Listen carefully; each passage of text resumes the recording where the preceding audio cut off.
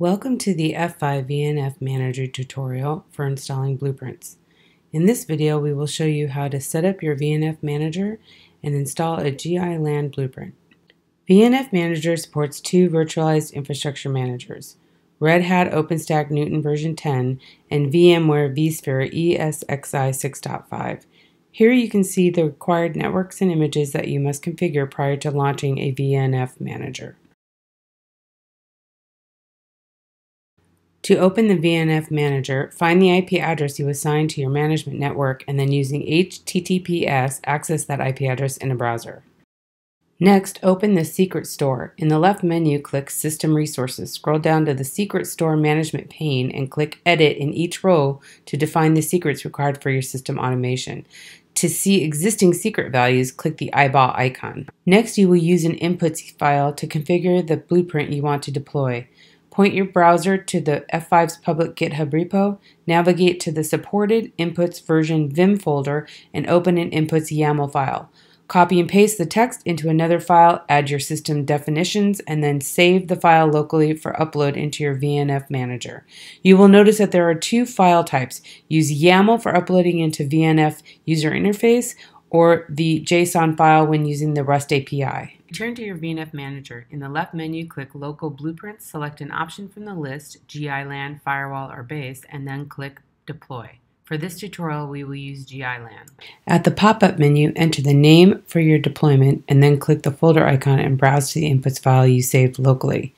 Once you upload the inputs file, the form is completed automatically. Scroll to the bottom and click Deploy. On the left menu, click Deployments. In the Blueprint Deployment row, click the More icon, and then from the list of workflows, select Install. VNFM will install approximately 12 to 13 deployments depending upon the blueprint you selected.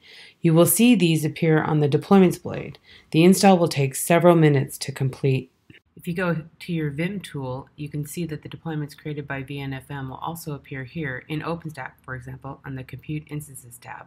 Upon a successful install, you will see a list of auto-created deployments. These deployments are comprised of NFV VE service layers that contain a master VE, two slave VEs, and their supporting deployments like groups and NSDs. The VNF layer possesses the processing power to protect, analyze, optimize, and manipulate your network traffic efficiently, therefore auto-scaling on demand, meeting your throughput needs. The DAG group consists of big IP VEs configured to calculate your system resource requirements at any given time, and to adjust those VNF layer processing resources accordingly. Click More to view a list of workflows specific to the deployment. The list of workflows change depending upon the deployment type you selected. Click a deployment row to view the list of nodes, inputs, outputs, executions, and event logs associated with that deployment. Here you will find the information required for troubleshooting your deployments. You can use a single VNF Manager to launch multiple blueprints.